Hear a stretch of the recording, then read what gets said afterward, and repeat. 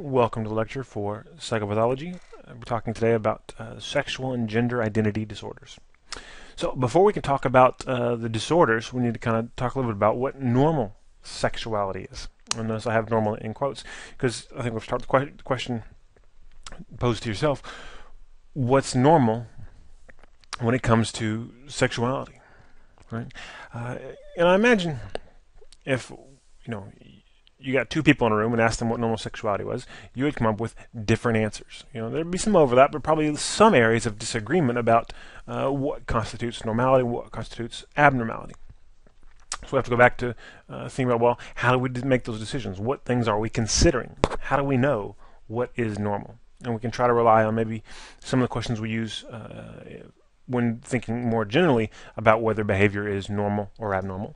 One being statistical deviance. So behaviors that are rare are maybe less likely to be normal, right? So if there's some aspect of your sexuality that not a lot of people are like that or do that particular thing, then it might be abnormal, right? Problem with that, as kind of giving a straightforward answers, is what is statistically deviant can change over time. Right? Some sexual practices become more or less popular. Something normal today might be abnormal tomorrow. And if it's subject to change of kind of cultural whim, that doesn't really sound like something that we should call a disorder. Maybe it's just an artifact of culture. So we think, well, maybe a clearer picture will be gained if we ask if whatever it is causes distress. If you're unhappy, you're bothered by something about your sexuality, about something about your sexual attraction or your identity. Okay, maybe that's what we can use to decide if it's abnormal or not. But then we have to think, well, what if that distress is really a result of some intolerant society, such that if the person changed cultural settings, they move from one place to another, or just associated with different people, if they no longer experience distress, did they cure their disorder, or was it ever a disorder in the first place? Right. So I think, well, okay, what about dysfunction? Because we know there are certain biological processes associated with sex, and again, we can kind of tie this back to statistical deviance, where most people's sexual response cycle works a certain way. But so dysfunction could be about some problem with these processes. And also, there is kind of this general expectation that that one psychological function of sex is to be pleasurable, right? In addition to the biological function of procreation, we expect it to be something that is enjoyable. And if it's not enjoyable, not pleasurable, then it's thought to be dysfunction. Right? And then we can also think, well, if your sexual behavior causes you to violate the agreements of a society, the laws, or causes you other problems, maybe relationship difficulty, then that would also be associated with dysfunction as well. But again, it's very contextual, because depending on where you're at, it might influence whether or not dysfunction is present. So the point of this discussion is to kind of remind us that determining abnormality of any behavior, and especially sexual behavior, is somewhat subjective and very contextual. It's for a given person in a given culture at a certain point in time. Right? So if we label somebody with a disorder, it's not necessarily something innate about them, but it's about a fit between them and the culture and society and the time in which they're embedded. Okay. One more thing before we move on to disorders. Is just kind of think about, is normal sexuality different for women and men? Because if it is, then we would expect psychopathology related to sexuality to be different as well. And yes and no, there are certainly some average differences. And like with most things, looking at differences between men and women, men tend to be more different from each other than they are different from women. Women tend to be more different from each other than they are different from men. But there are mean differences. Men show more sexual arousal and more overt indicators of desire than women. Women tend to put more emphasis on the relational context of sex than men.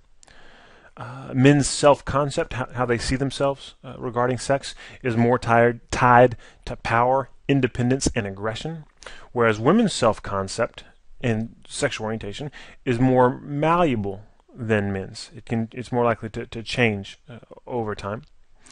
So there are those differences, but then we have certain things that are very similar as well, such that, one we'll touch on later, men and women report similar subjective experiences of orgasm. So there's that one part of the sexual response cycle, indistinguishable between men and women, how they report experiencing it. So there are some differences, but there are some similarities as well. Okay. So before we talk about disorders, we'll talk a little about sexual orientation, because it's usually a topic that comes up in the context of these discussions. So what is sexual orientation? How would you define it? One answer is, well, it's who you have sex with. So if you have sex with people of the same biological sex as yourself, that's a homosexual orientation. If you have sex with people who are the opposite biological sex of yourself, that's a heterosexual orientation. And if you have sex with people of both biological sexes, then that's a bisexual, right? So if we talked about sexual behavior as sexual orientation, you could, but that's not how most researchers and psychologists and therapists in general understand sexual orientation. It's more than just about sexual behavior, because sexual behavior, like other behavior, is multiply determined, right? And it's not always who you have sex with isn't always who you want to have sex with. And sexual orientation is more than just about what you do. Right? So if you have sometimes you hear stories maybe about politicians who are married and have kids, and then you find out later that they are having, if they're male politicians, having sex with other men. People say, oh, they're homosexual. But by the strict definition of sexual behavior, no, they're not, because they've also had sex with women. So are they bisexual?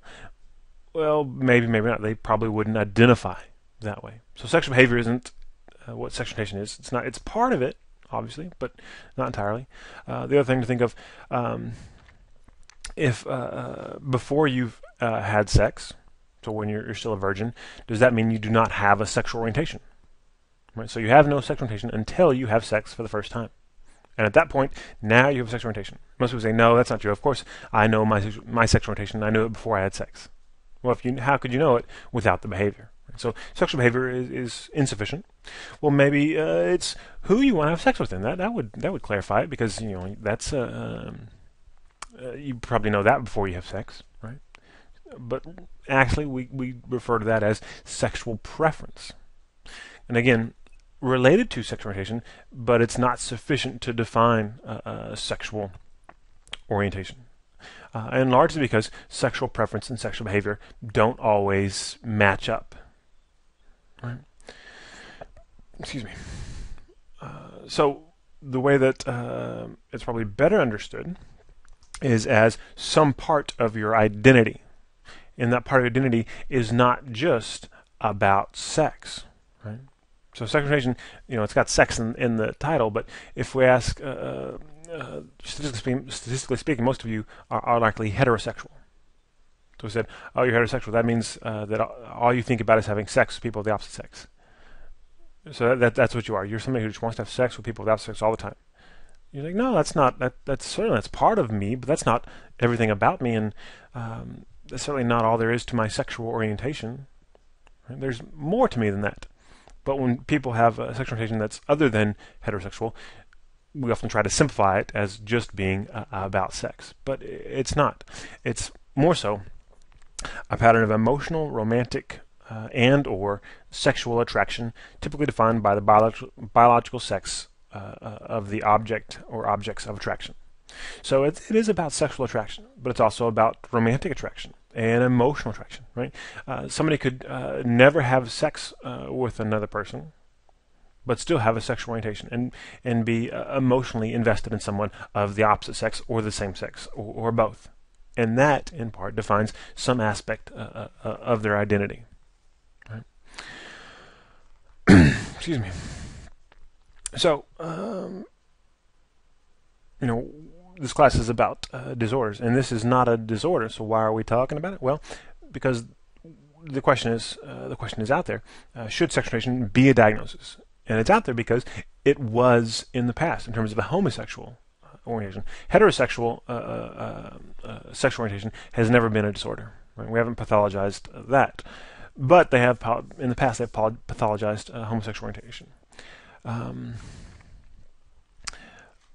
So what do you think? Should people, if they don't have a particular sexual orientation, if it's statistically deviant, or if it's rare, or if it causes distress, so if somebody's upset about being heterosexual, and they wish they weren't, they're unsatisfied with relationships with people of the opposite sex, but they aren't happy with those relationships, but they can't bring themselves to be attracted to people of the same sex, right? Should that be a disorder? Okay, what if they're unhappy with being attracted to people of the same sex, but they can't bring themselves to be attracted to people of the opposite sex? Should that be a disorder? Right? Well, it was. But pathologizing patterns of attraction does not seem to be consistent with the rest of the disorders in DSM. We can certainly think about if we did start to pathologize sexual and romantic attraction, sexual orientation, we could think about other disorders that would probably need to go in there. A disorder for heterosexual men that seek out multiple sex partners with little regard for the feelings of their partners or safety concerns. I mean, that certainly would be associated with dysfunction, causing harm, possibly distress, probably statistically deviant, or maybe a disorder for people who choose to only have one sexual partner for a lifetime. Thus indicating an unnatural fear of sex and failure to develop a healthy repertoire of sexual knowledge and behaviors. Right? Once we start using the power of diagnoses to say how you're supposed to be, it gets a slippery slope, and especially with things like where people aren't real comfortable agreeing on how you're supposed to be. And most of us can agree you're supposed to be happy, and that's one reason we pathologize depression. More difficult to agree on how you're supposed to be attracted to people, who you're supposed to love. Right? This seems to be a potential abuse of power if the majority pathologizes behaviors that it's uncomfortable or disagrees with, especially if those behaviors aren't associated with distress or dysfunction. Right? So if the majority of people decided one day that it's wrong to have sex with somebody you love, because it just complicates things, confuses things, and you should only have sex with people you don't love. Therefore, if you are sex attracted to people that you're in love with, that is pathology. Right? That would be an abuse of power. Okay, so point being, pathologizing sexual orientation is a slippery slope.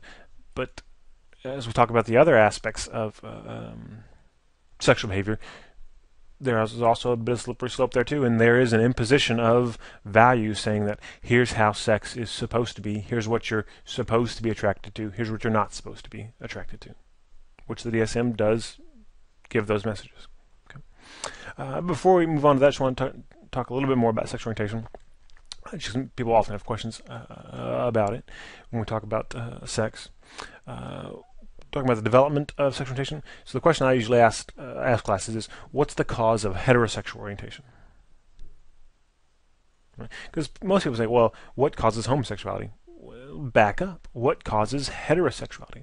There's no biological reason for this to be an exclusive orientation. So, well, evolution. If people weren't heterosexual, we wouldn't procreate. No.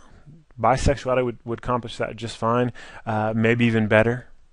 And you could talk about the reasons why bisexuality is evolutionary superior mechanism, right? Because it would ensure interlocking patterns of relationships where you had the physical procreation, but you also had relationships between men to increase the security of the family, between women to increase the nurturance of children, which increases the likelihood of children living to reproductive age and then reproduce, which is what evolutionary theory is all about.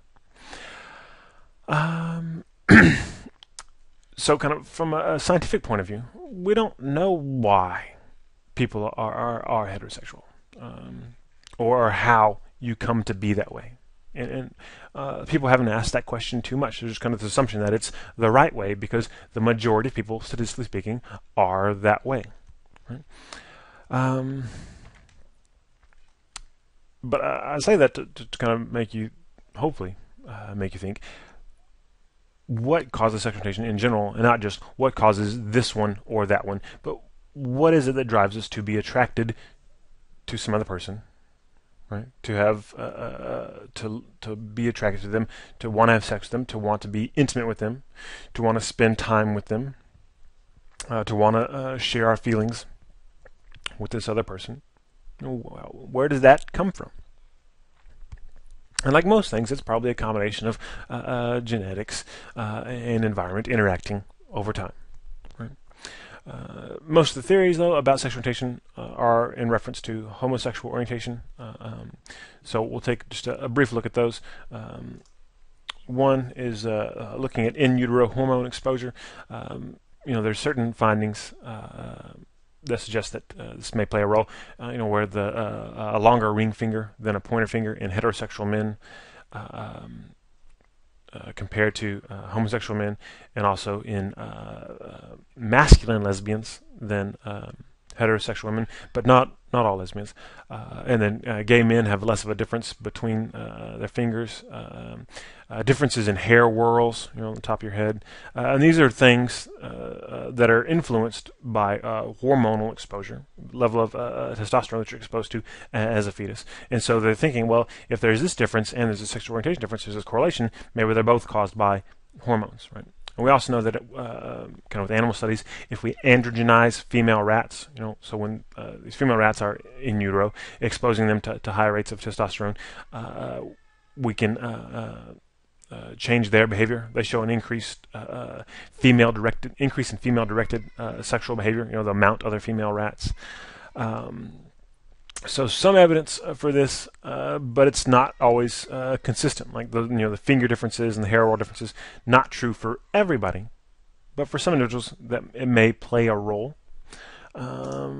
Like everything, some genetic influence, and like most things else, it's probably more than just one gene. And a side note here, the GLBTQ community is ambivalent about the search for a gene or kind of a biological determinant of sexual orientation. Say, well, if they found that, wouldn't they be happy? Because then it's like, oh, it's not a choice, it's genetic. Yes and no. There are some in the community that feel that way, but there are others that say, well, if you find the gene, people aren't going to say, oh, here's the gene, you're born that way, accept it. People who are opposed to same-sex relationships and are uncomfortable with that aspect of sexuality will always be opposed to it, and they'll simply say, okay, here's the gene, it's a mutant gene, we got to figure out a way to change that gene now, right? Because it's clearly not the way things are supposed to be. So determining an exact cause, an exact biological cause, isn't going to change the way some people feel, and it has nothing to do with how people are born. It has to do with how comfortable people are with other people's sexual behavior. Okay. One more theory, which is a little different, the exotic becomes erotic theory, and this is the idea that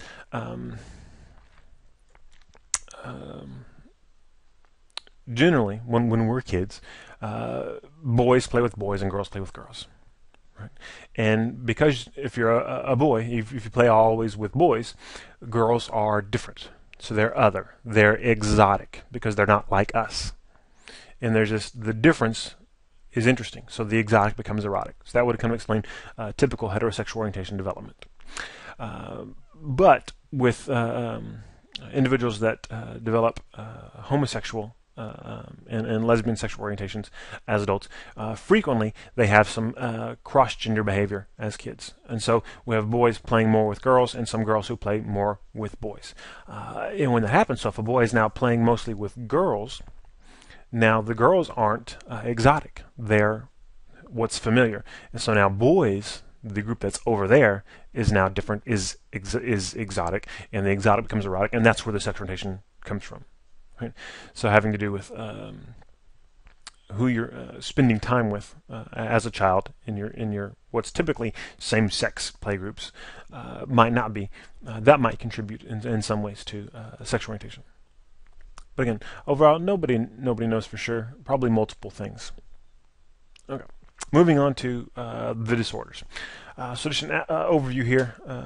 When we talk about sexual disorders, we're going to into 3 categories: sexual dysfunctions, which can generally be broken down into more categories in terms of those that are related to problems with a sexual desire phase, those related to sexual arousal, problems with orgasm, and then pain related to sexual activity. And we also have the paraphilias, so being attracted to things that you shouldn't be attracted to, which we can generally break down into 2 categories. Object paraphilia, so attraction, there's an object of the attraction that's not appropriate, so not a consensual willing adult, but something or someone else.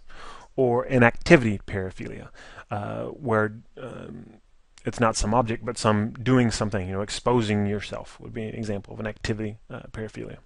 So arousal occurs only during certain activities that aren't thought to be normal. And then the last category would be gender identity disorder, or disorders if we think of it as on a continuum. Okay, so let's look at the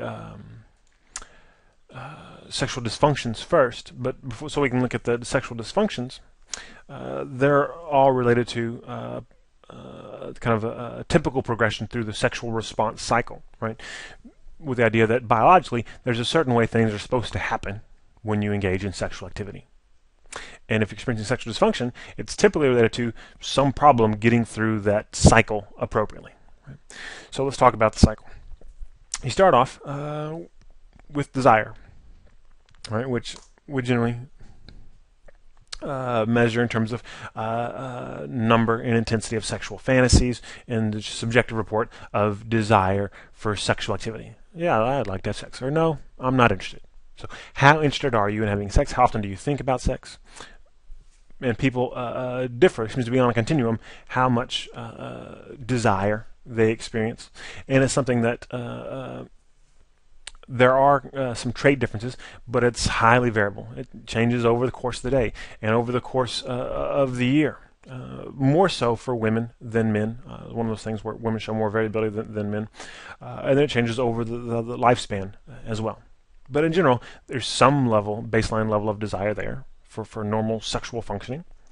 And then if there's sufficient desire and there's a partner, then you begin sexual contact and you can enter the excitement phase, right, where you have physiological arousal, blood rushes to the genital organs, and in women there's vaginal lubrication. So here's where you're getting into physical contact with another person, and your body's preparing for other parts of the sexual experience. Right? And it's kind of uptick of energy, and then again, if things continue to go well for you, you reach plateau, so arousal will continue to increase, but at a slower rate towards a pre-orgasm maximum point. So it's not just excitement, orgasm over, but it's excitement. You go from just, I'll watch some TV to, I'm feeling pretty good, and then being able to stay in that feeling pretty good zone for a while. And then if things continue to go well for you, reaching the orgasmic phase, which involves rhythmic contraction in the sex organs, and in males, ejaculation. And as I mentioned before, subjectively, orgasm is similar in males and females. And the reason we know that, I think it's one of the more kind of interesting studies in terms of just the creativity of the methodology. So I always talk about it in terms of, how do you figure out if men and women experience orgasm similarly? Well, you could watch them, but that's kind of creepy. But even that, you may get some indicators of facial expressions, but in terms of what's it like for them inside their heads, well, you can only figure that out by asking them. And so if we ask them what's yours and what's yours, and we get a bunch of stories, we can say, okay, are these alike? And you may do a good job of rating that. You may not, but probably if you okay, this is a woman's, this is a man's, they don't seem that alike to me, right? And you may do that because you have biases, expecting that they're not going to be alike, or maybe you say, yeah, I think they are, but you have biases that they are. So what do? They stripped the gender from the descriptions. They got a bunch of descriptions of men's and women's, and they knew what they were. But when they had people rate them, read the description of somebody's description of orgasm. Now decide if this is a man's description or a woman's description. And people were forced to make some decision. I think it's man. I think it's woman. And people were unable to reliably distinguish between men's and women. So they looked at the piles they made, and they said, okay, how many right did they get in this pile? How many right did they get in this pile? And it was random. They didn't reliably identify men's or women's. So it's kind of interesting methodology to identify that finding. Okay, so if things go well, again, orgasm, and then the last stage would be resolution, where arousal returns to normal levels. So again, heart rate slowing back down, adrenaline, all that thing coming back to where you were before excitement phase. And then there's a refractory period, which is a time during which further stimulation does not produce visible signs of arousal. And this seems to be longer for men than women and more absolute for men than women. Okay, so in terms of looking at this graphically, excuse me, we can look at path A would be one example of successful progression through the sexual response cycle. So this is all assuming desire. So there's this sudden upsurge in excitement, and then plateau, excitement increases and then levels off, and then orgasm, and then potentially for women, second one, and then either way, there's going to move through resolution, where you move back down pretty quickly through the plateau and excitement phases to pre-stimulation levels. Okay, so now we've got an idea of what the sexual response cycle is. Let's talk about the sexual dysfunctions. One. Sexual dysfunctions involve a disturbance in the sexual response cycle or pain associated with sexual intercourse. Right?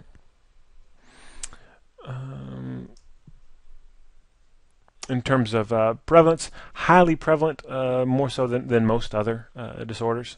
Estimates put it somewhere around 30% for men, maybe 40% for women lifetime.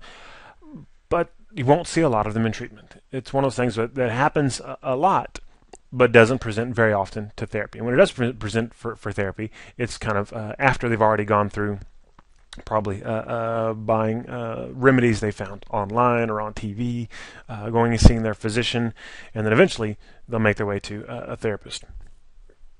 Excuse me. To be diagnosed as a disorder, it must cause distress or interpersonal difficulty. So if somebody is just not interested in sexual activity, and they don't have a partner who resents them for that, then they don't have a disorder. If they don't like sex, don't want to have sex, and there's nobody expecting them to have sex, such that it doesn't cause interpersonal difficulty, then it's not a disorder. Even though they may have kind of similar symptoms to somebody else if they were in a relationship, we don't pathologize it if it doesn't bother them. It doesn't cause any kind of problems. Clinical judgment plays a role in diagnosis of all disorders, but it really takes on a prominent role with these disorders because the clinician is tasked with judging if the problem is clinically significant while considering the context of the problem. For example, if a client can't get aroused, they have a arousal disorder, the clinician has to consider if this is because the partner is not the partner of the client is not stimulating enough. Maybe they're not attractive enough. They have to determine if the arousal experienced is consistent with the typical level for that person's age and culture and all that stuff, right? And beyond that, people with sexual problems of some degree often want better sex, right? But just because somebody's dissatisfied with their sexual experience, sexual behavior, doesn't mean they have a sexual dysfunction. They may just be having bad sex. But again, if that's the case, it doesn't preclude intervention or treatment.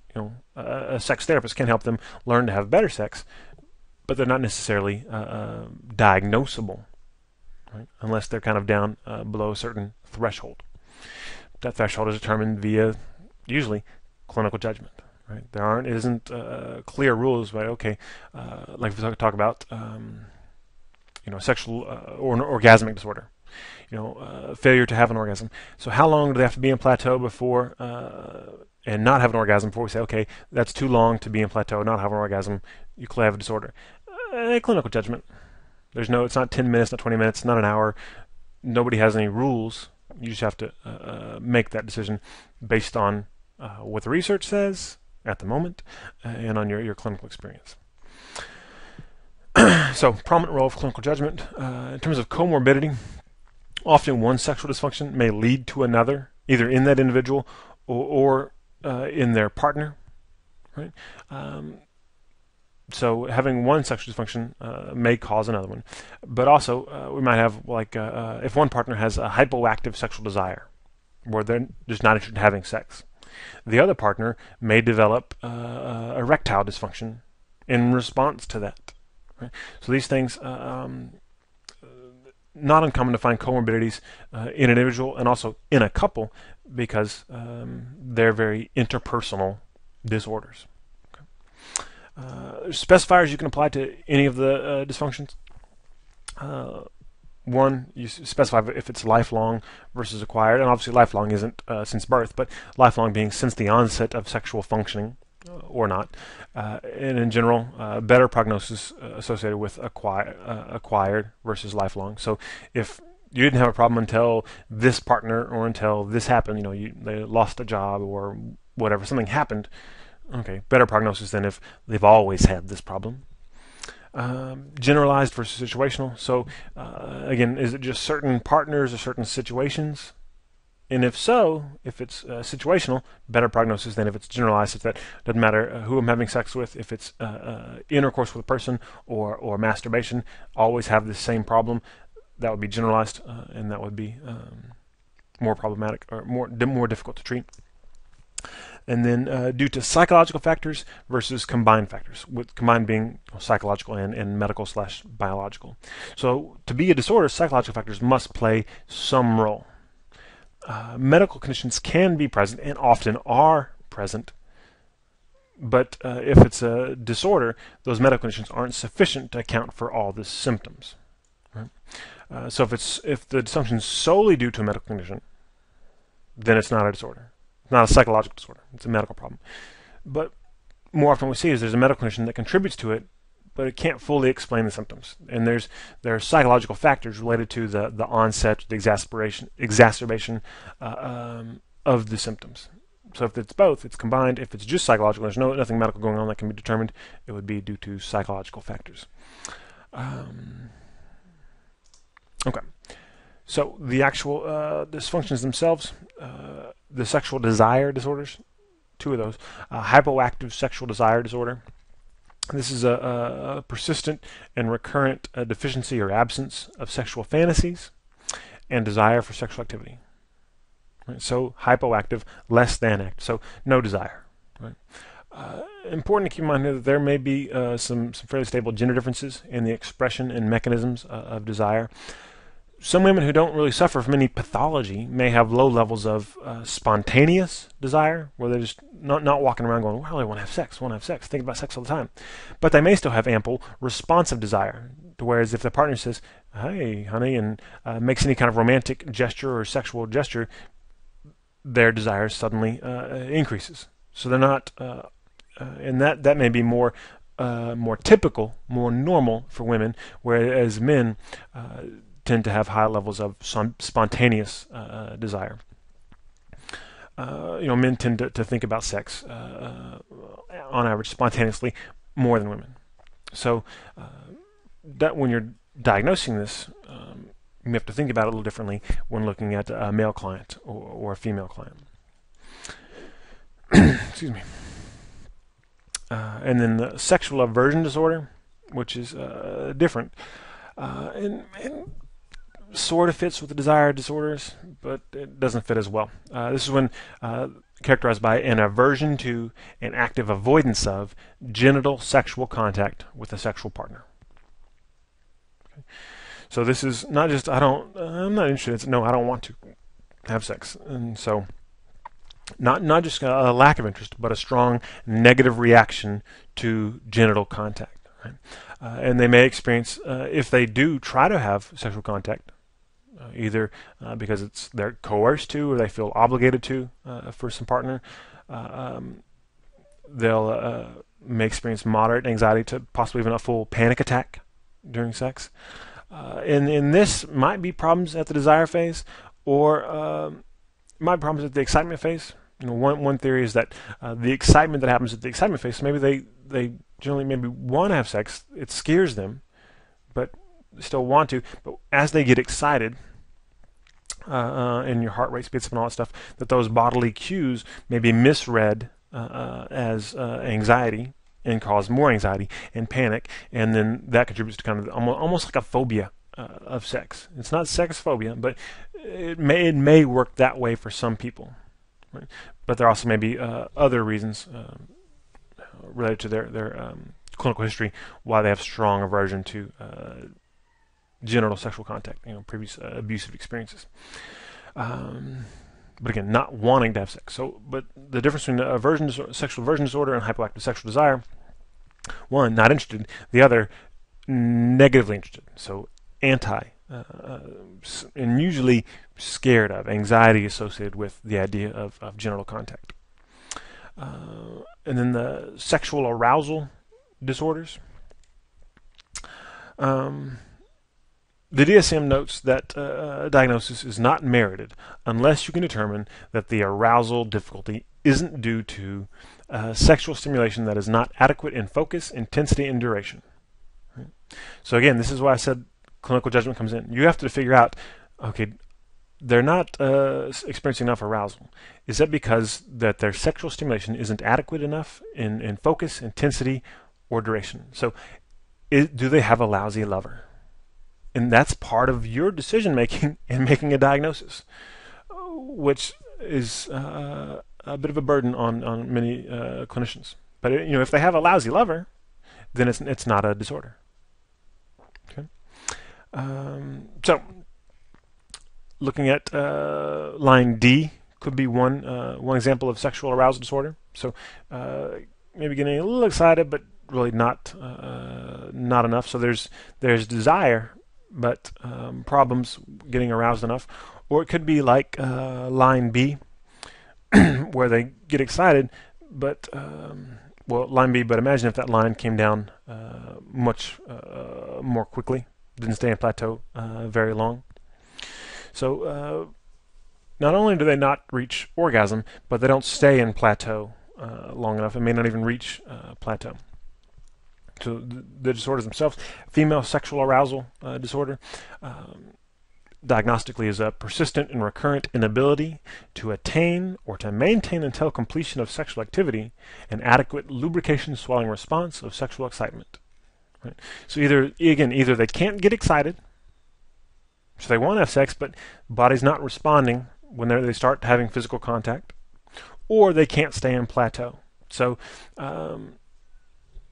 they get excited, but it doesn't. Their body doesn't maintain the lubrication, the physical response, which would then probably lead to painful sex. But notice here that the DSM really focuses on the physical, and it ignores a woman's subjective sense of arousal, which importantly might not match her body's response. So a woman her body could be responding in terms of adequate lubrication and swelling, but really not be aroused subjectively. So the body is doing its thing, but the mind is going, no, I'm kind of bored. Right? And using the strict definition of DSM wouldn't meet criteria for sexual arousal disorder.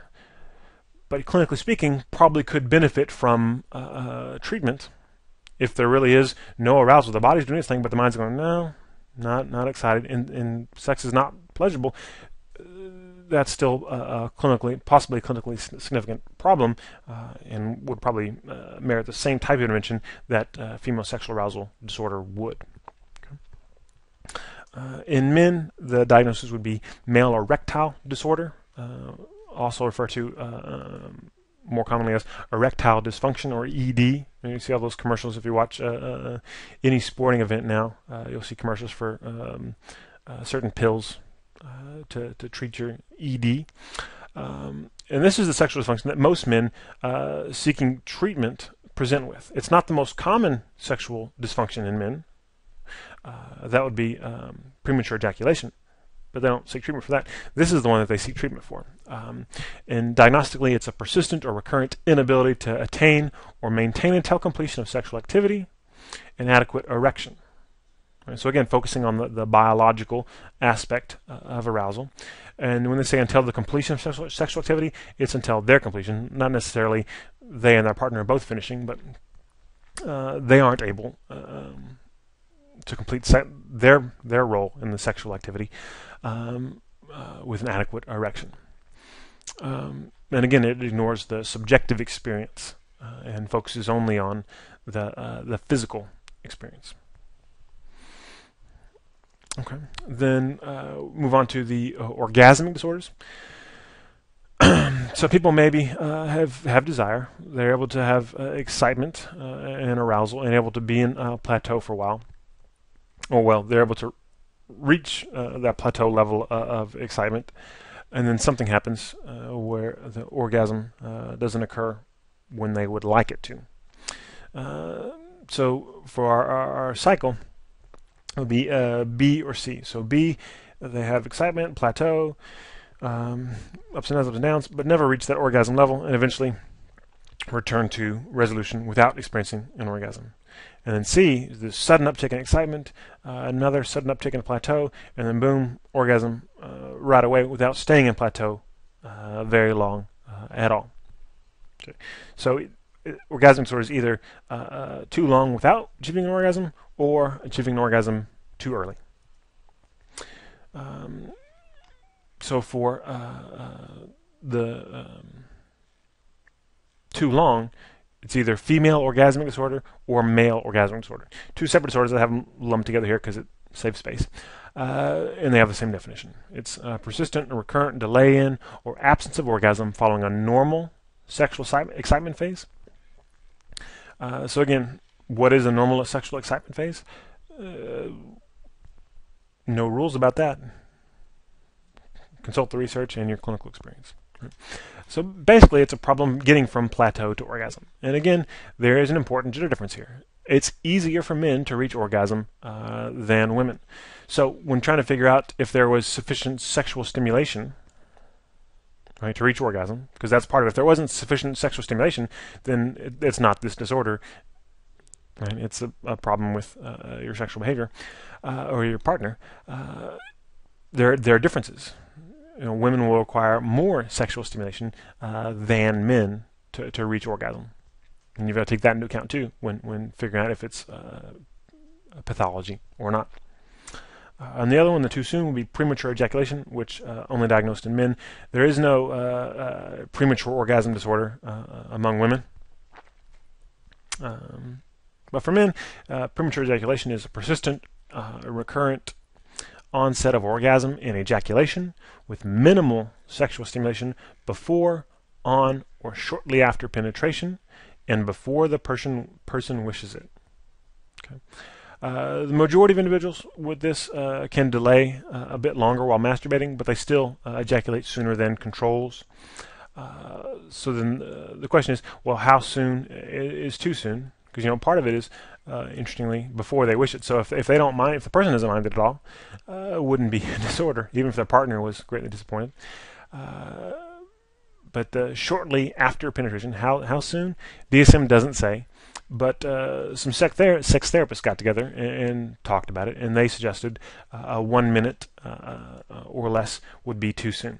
Right? And based on other research, the average time with vaginal intercourse before ejaculation is 4 to 8 minutes. So 1 minute definitely, less than 4 minutes possibly qualify for diagnosis. But again, someone who's, this is very subjective, someone who's maybe having intercourse for 8 minutes and they're ejaculating, but it's too soon for them, so there's a subjective sense, they want it to be longer, may not be a disorder, but again, that doesn't negate the fact that there might be a successful intervention in teaching them the same techniques that you teach somebody who ejaculated after a minute to delay ejaculation and prolong sexual intercourse. But again, technically wouldn't merit a diagnosis. And then last, we have the sexual pain disorders, and two different disorders that differ kind of in regard to the locus of pain, but they may be difficult to discriminate in the real world because people may just say, well, it hurts when I have sex, and they have a hard time telling you exactly how it hurts. Dyspareunia is genital pain associated with sexual intercourse, and it can occur in males or females. And then vaginismus is obviously only diagnosable in women.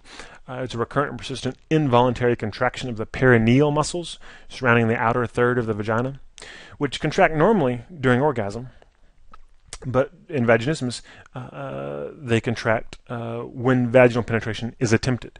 And typically, when vaginal penetration with anything, in terms of penis, sexual toy, going to the doctor, speculum, whatever.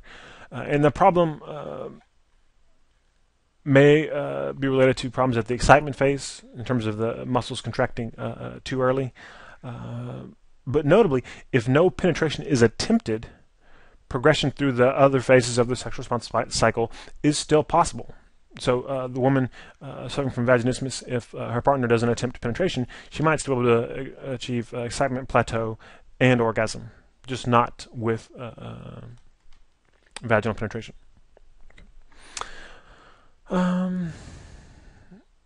Okay, before we talk about the etiology, the last thing to note is that there are currently no diagnoses related to problems with the resolution phase in the DSM. In terms of, I didn't reach resolution, I stayed in orgasm way too long. Nobody has complained about that enough yet to make it a disorder. But who knows? And there are some reports of people reporting complaints of chronic sexual arousal, where they're having the sexual arousal response at inappropriate times or longer than they would like to have it when they're not intending to have sex. But currently not in the DSM. Okay. We'll talk about etiology. Again, like I said before, it can't be just medical, but typically, or not typically, but frequently, there is some medical influence. And the medical influences can be a lot of things. It could be a disease, for example, diabetes, and anything that's related to the cardiovascular system or that can influence hormone levels, likely to influence the sexual response cycle. Treatment of diseases or other disorders often is associated with dysfunction, especially drug treatments. And in our field, we know that some of the SSRIs lead to sexual dysfunction, either changes in desire, hypoactive sexual desire, and possibly also problems with the arousal phase of the sexual response cycle. Injuries, with the biggest one being spinal cord injury, where there's loss of sensation in certain body parts, or difficulty with the nerves sending messages to where they need to go in the body. Obviously could influence the sexual response cycle. Intrapsychic influence, things going on within the person, their attitudes towards sex, so more negative, fearful beliefs about sex, often associated with sexual difficulties. People who are less comfortable talking about, thinking about sex, more likely to have difficulties than people who are more comfortable and more maybe liberal in their sexual attitudes. Stress and anxiety, so kind of chronic stress influences desire and also arousal, and then anxiety can influence desire and arousal, but can also influence ability to reach orgasm, both ways, either leading to too soon of an orgasm or inability to achieve orgasm because of anxiety about performance.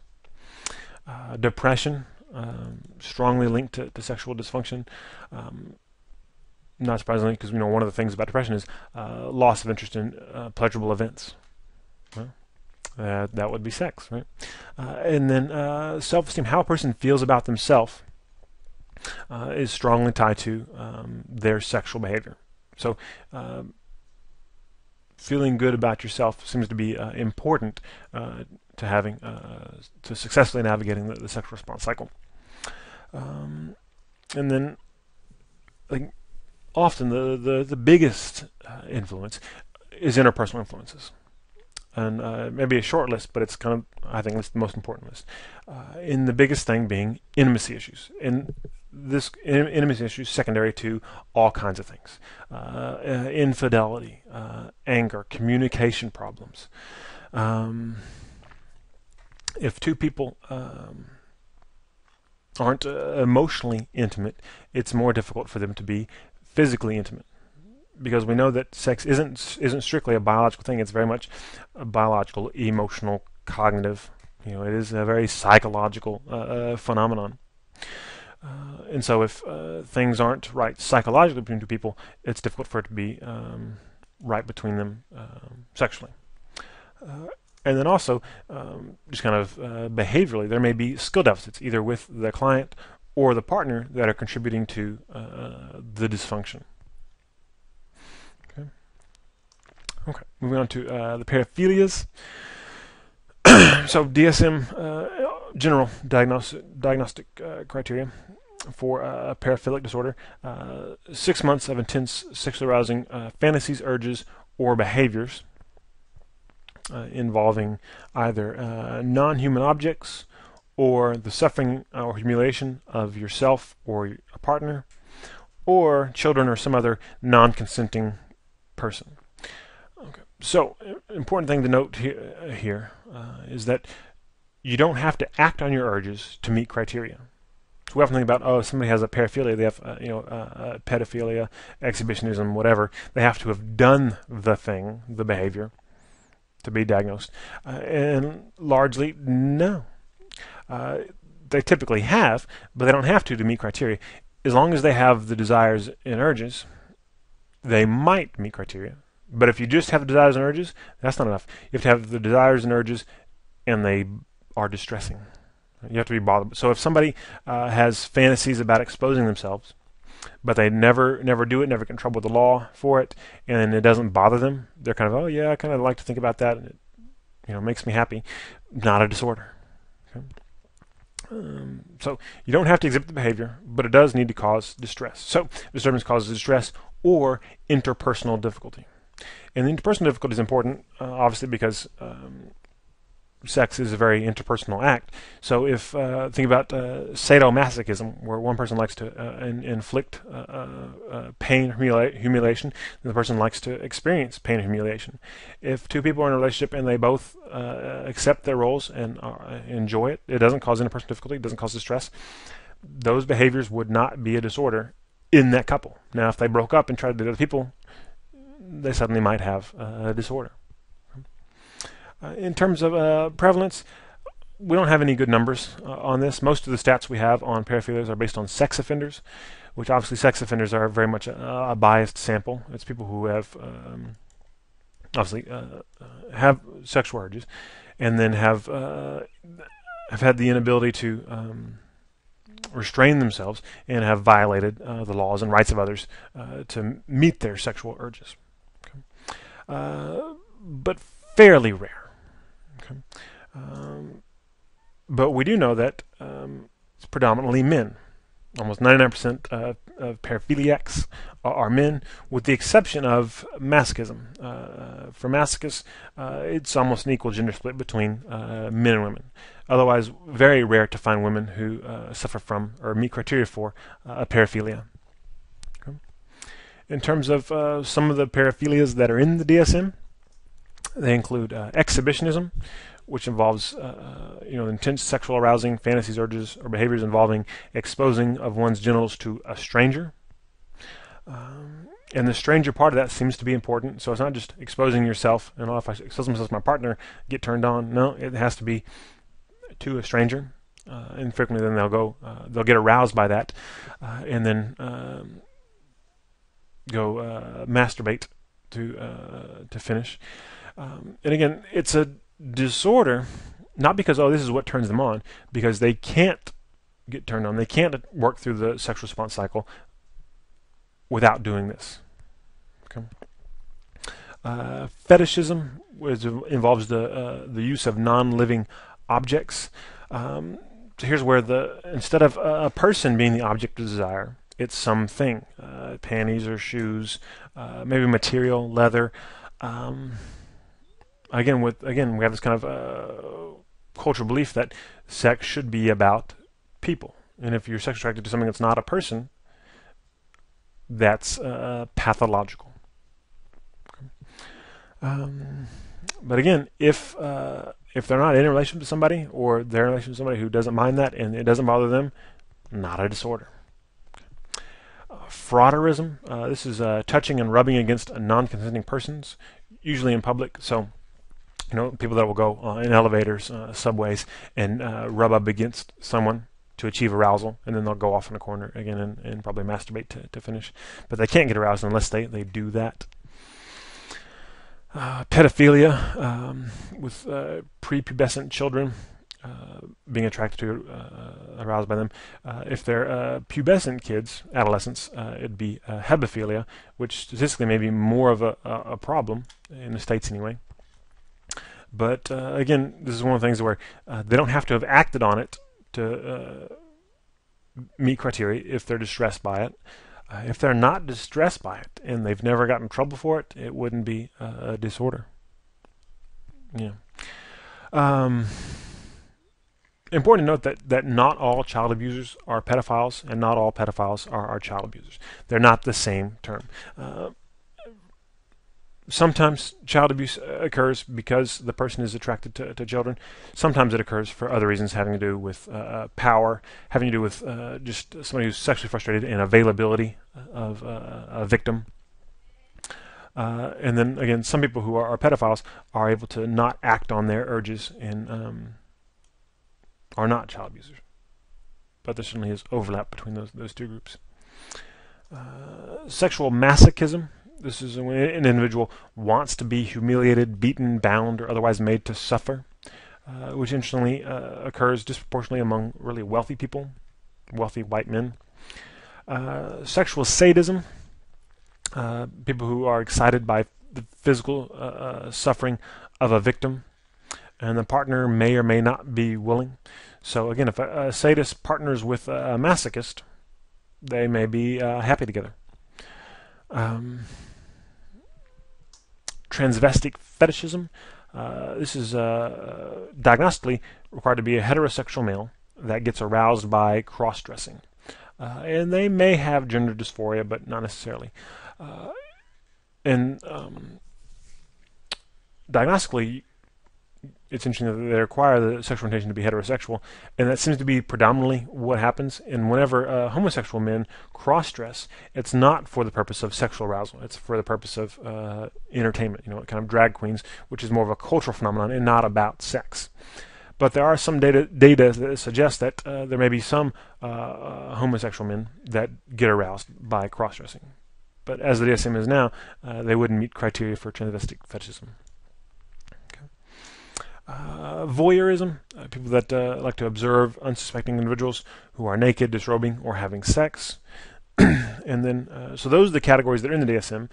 But as you read in your other book, there are lots of others which would generally be diagnosed as paraphilia, not otherwise specified. So necrophilia, coprophilia, all those other, and there are innumerable objects and activities that people are aroused by or required to engage in to become aroused that aren't considered normal. And if those things involve distress or interpersonal difficulty, then they are diagnosable as a paraphilia. In terms of the etiology, varied. This is a very diverse group, and one that's not well studied, not surprisingly.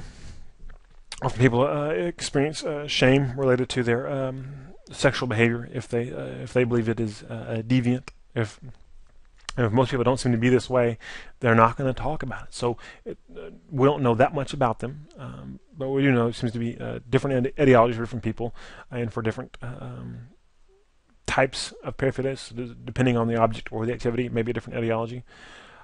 Some evidence suggesting there may be some atypical brain development in utero in terms of there's a relation between handedness and paraphilias, being left-handed, because if you're right-handed or left-handed, that's not necessarily genetic. It's more so related to hormone exposure in utero, and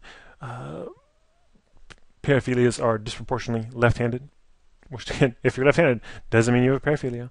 But it could be that whatever hormone exposure caused left-handedness might also have disrupted something related to sexual functioning. But thin evidence and very correlational at this point. But there may be something different about the way their brains are wired. Family variables. Abuse history is not uncommon. It's not always, but certainly more than the general population. And not just, you may think, oh, well, sexual abuse. Yeah, but other types of physical abuse and neglect as well.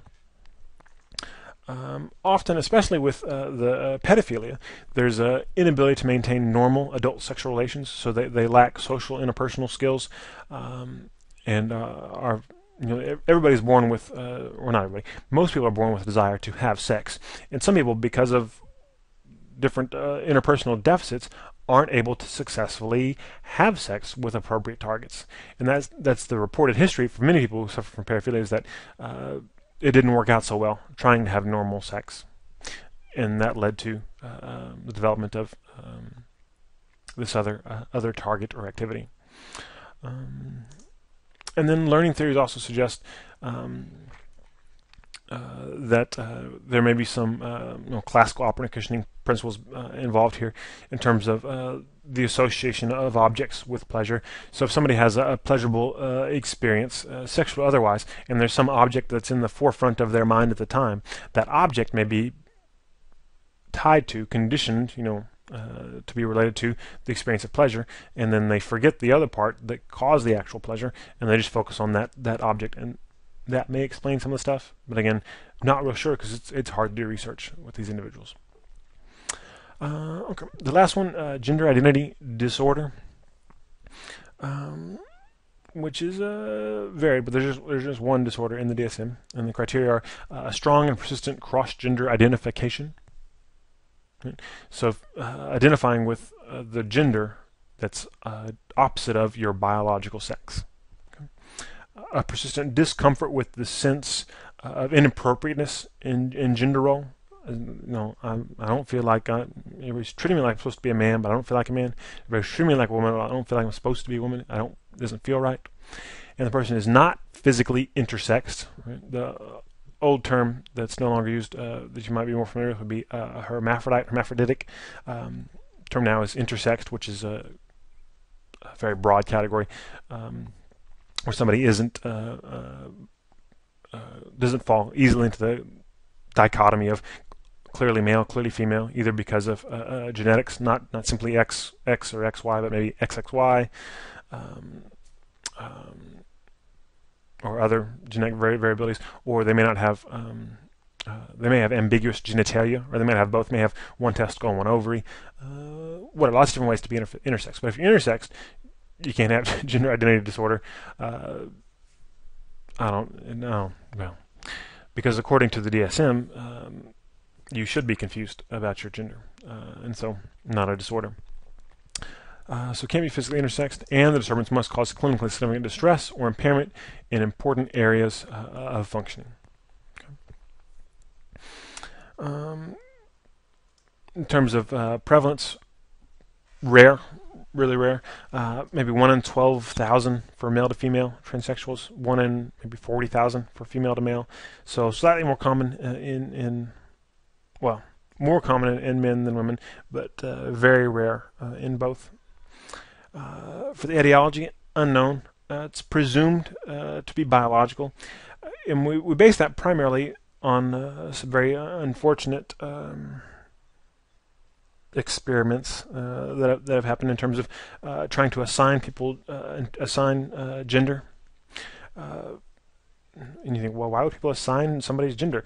Well, a while back there were a couple of incidents where, and one kind of stands out in my mind where there was an infant that was born in the this was back in the 60s, I think, and they went to perform the circumcision, and the surgeon ablated the penis, destroyed the penis accidentally, Uh, and at the time, the the doctor said, "Well, we can't reconstruct the penis, but you know what we can do? We can make a pocket here, create a vagina, and you can just raise him as a girl. It's just a baby, and gender is socially constructed." And it's all based on environment. So just raise them as a girl, and we'll give them hormones. We'll create the body to be feminine. That can grow breasts, no problem. And they said, okay. And there was a psychologist involved. It was very shady ethically, and attempted to do this.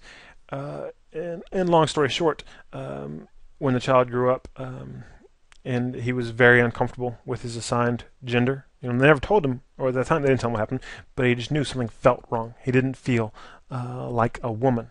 Right? So his gender, even though biologically looking down, he could say, "Oh, I'm a girl," but inside his head, did not feel like a girl. Treated like a girl, wore dresses, didn't fit. So there's this thing apparently that you have this sense of your gender that's independent of what people tell you and what you see in your body. Right? And that gentleman eventually killed himself.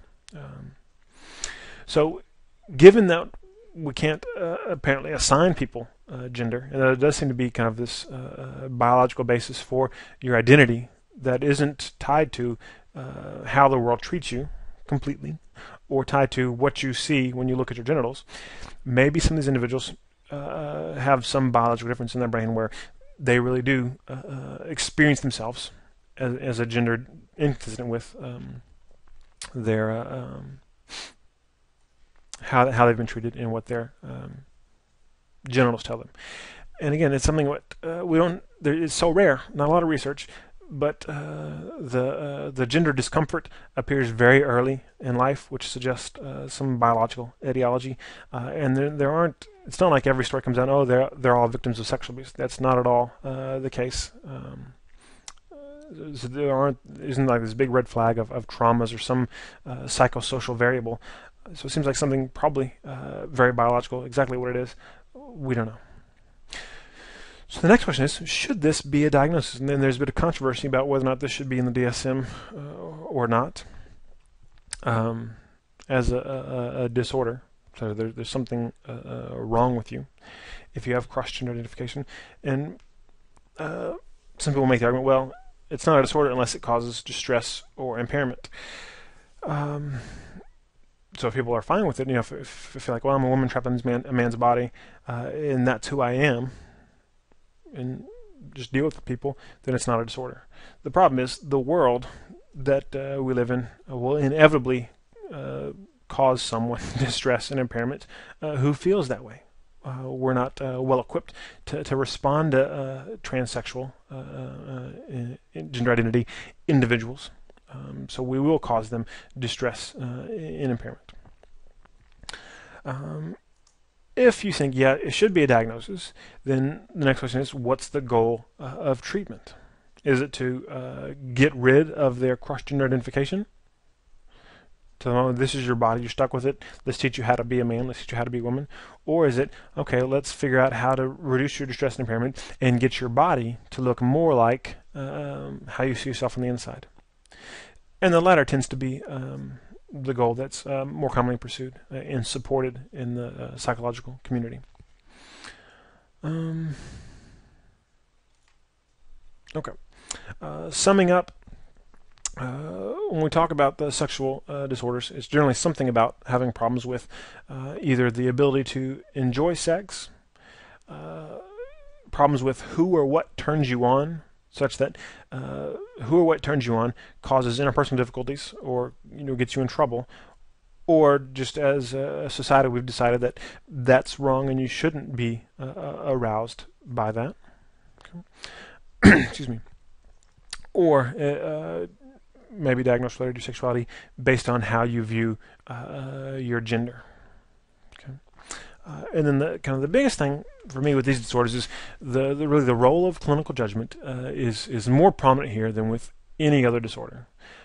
With a very kind of sensitive issue that there are diverse opinions and divergent opinions on what is normal or typical sexuality. So there's really a strong possibility here for the abuse of power, given that there's not there are not many agreed upon. This is normal sex. This is not normal sex, and so there's this really strong possibility for abuse of power where one individual clinician can impose his or her own views of what is normal, acceptable, appropriate on other individuals.